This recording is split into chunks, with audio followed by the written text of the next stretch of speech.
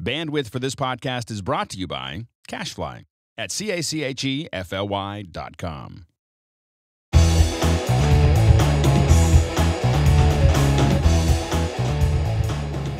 The drum dance to the beat of the... I'm dancing to the beat of the drum.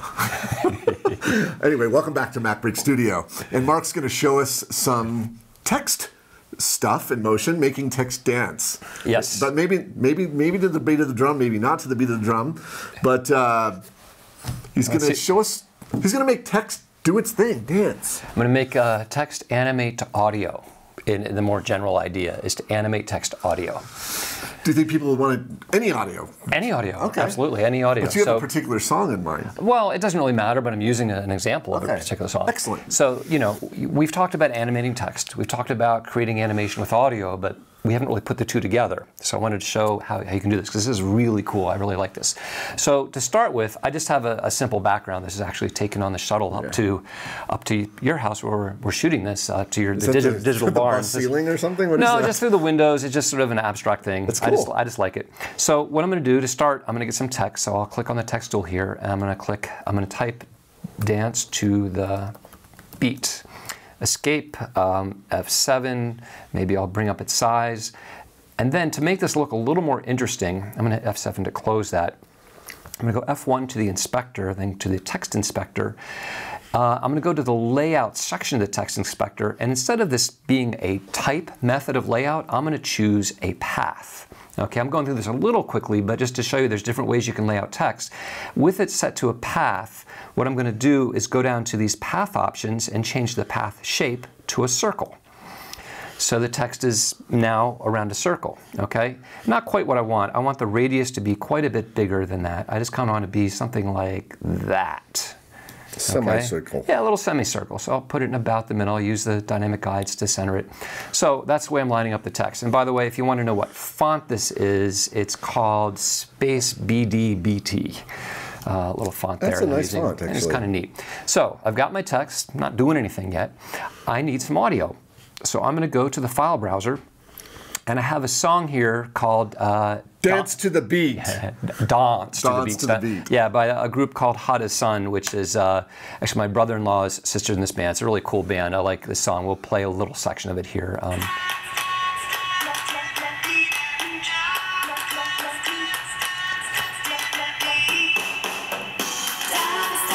Okay, so it starts with some hand claps. We hear a drum come in. So what I'm going to do is just take this and drag it into the Layers tab.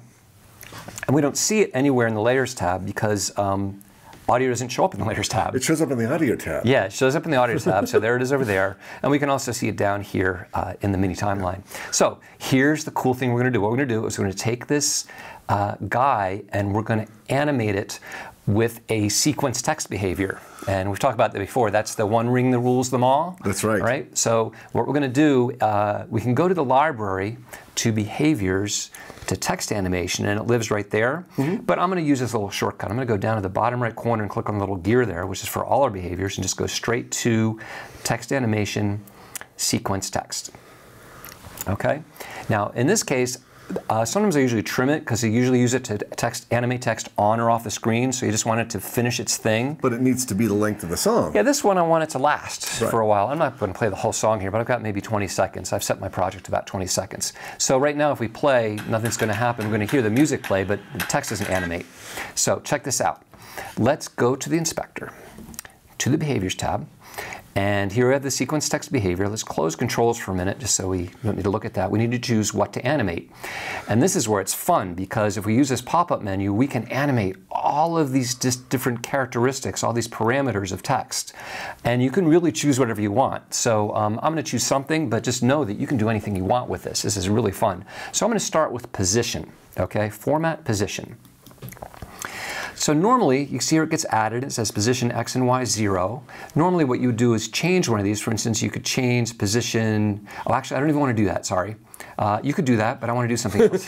I'm going to do format scale. Yeah, I'm going to do scale. Right. So if I increase scale way up, then as we play through, all the letters would scale down, okay? But not to the music. Sure. Not to the music at all. So here's the cool thing. What I'm going to do, I'm going to pop scale open. I want to leave scale at 100% by default. And I only want to animate each letter to kind of jump up in a So height. the Y scale, Yes. you want to animate to Yes. the audio. And I want to animate to the audio. So what I'm going to do is I'll use this little downward-facing arrow here and choose to add parameter behavior. Audio. Audio, yeah, the audio parameter behavior. This is the beautiful thing that you can use to animate any parameter of anything. So let's see how it works with text. So I'll use it, I'll apply it, and you can use the heads-up display. I'll hit F7 to show it, but I'm not going to do that because there's more controls available as usual in the inspector here. So it says source audio, what do you want to use? And you could click on the audio tab and drag it in, but just use this pop-up menu. I'm going to choose, there it is, dance to the beat. Okay? I'm going to choose that. And this little guy, this graph, lets you choose what part of the audio you want to use. So I'm going to play this a little here. Oh, I see. Yeah, now we saw how the hand claps are right in that area. Yep. So I really want to focus this animation just to animate when we hear the hand claps, right in that area. Okay? Nice. So that's when it'll animate. Now, if I play over here, let's see what happens.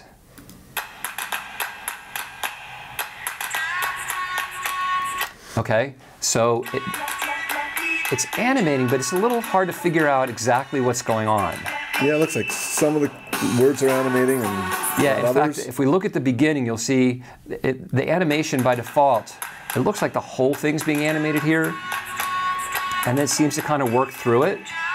So this is where it gets interesting, because by default, let's go back to, let's first of all change the amount, because it's not really jumping very much. So that's what we do with the scale parameter. Okay, so I'm still in the audio parameter behavior. I'm going to make the scale maybe 10. So now it's much more dramatic. But I don't want... The first two characters aren't animating. Yeah, well, we'll get to that in just a second. So it's everything's animating, basically, and it's doing it to the beat, but I want to do something a little more interesting than that. So I'm going to go back to the sequence text behavior down here and open up the controls. Because right now it's sequencing from a value. I want to sequence it. I'm going to actually do things called through inverted. Okay, so let's look at what through inverted does. I'm just going to analyze it again because it's not quite doing what I'm expecting it to do here. So what I'm going to do is it's going forwards, it's going through inverted, which means each letter, let's just go through instead of through inverted, because I really want each letter.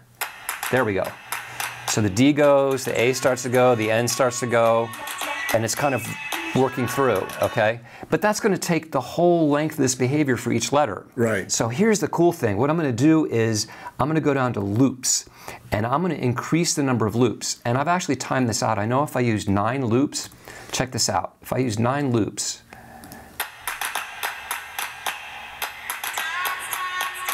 see, it did it right to the beat, right? It Yes.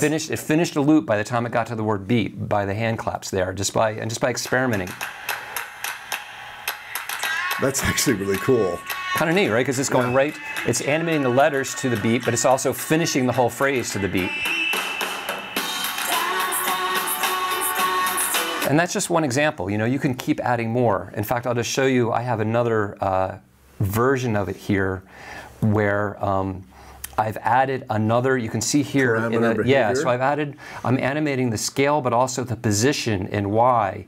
But the position one, check out the inspector here, I've isolated a different part of the waveform. So this is more for the singing part. So if we play this, it looks a little bit different.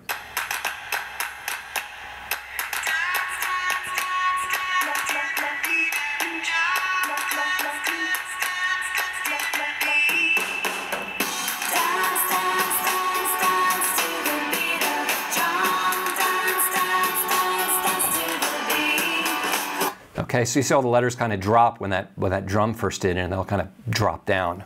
So you can just totally have fun with this and create all kind of interesting animation, position, scale, rotation, color, you know, basically any of those parameters with text that are animatable. I'm noticing you're not having to render anything either. No, I'm just playing. Yeah, there's never any, you know, this is motion.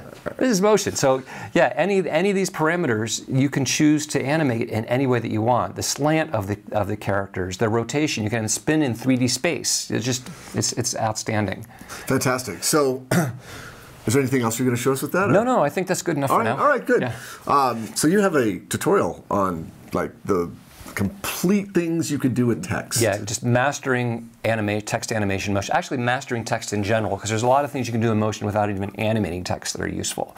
Excellent. So yeah, an in-depth tutorial that really talks about all the different possibilities. If you really want to master everything about text in motion, I try to lay that all out in one tutorial. So want to check that out on our website, Mastering Text in Motion.